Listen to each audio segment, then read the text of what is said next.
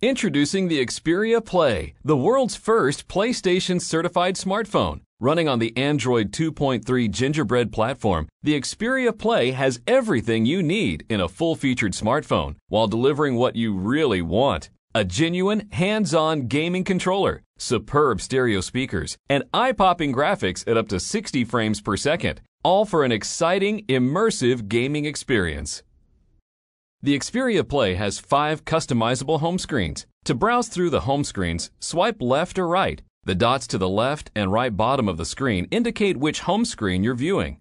From any of the home screens, you can touch the phone icon to make calls, touch the globe icon for internet, or touch the grid icon to open Applications Launcher screen.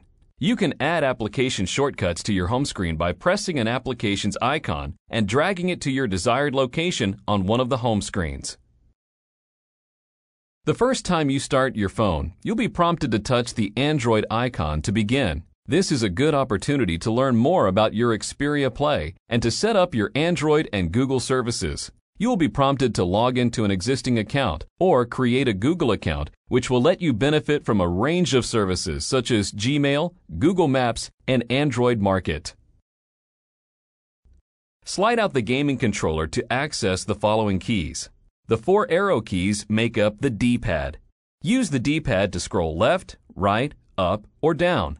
With gaming, these buttons will usually, but not always, be used for navigation within the game. In the center of the controller is the touchpad. Depending on the game, the touchpad can be used for navigation, changing point of view, or other functions.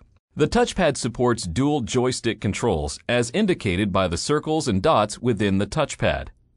The iconic PlayStation buttons, the triangle, square, circle, and cross, perform various actions depending on the game.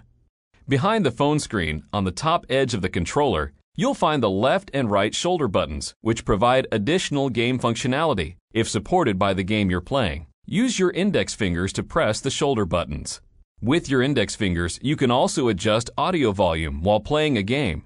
From the shoulder buttons, reach in from the left shoulder key to press the up volume key. Reach in from the right shoulder button to press the down volume key.